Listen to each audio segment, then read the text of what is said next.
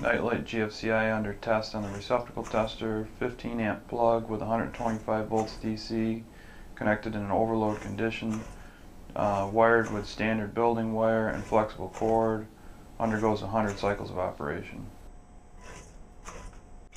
Standard toggle switches under test on the switch tester. Toggles are being cycled by linear actuators for 10,000 cycles at a rate of 20 cycles per minute. The testing is continuous, takes over 8 hours to complete. This is an example of one of 3 endurances.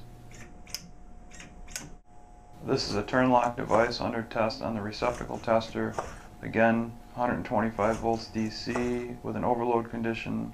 This one's above the regular overload. Plugs are mated, rotated, and then unrotated and withdrawn for at least 100 cycles. Level 2 EV charging station undergoing the rain spray test. 3 shower heads at about 15 psi of steady rain focused on a central point to simulate environment the product may see in the real world. Duration is about an hour.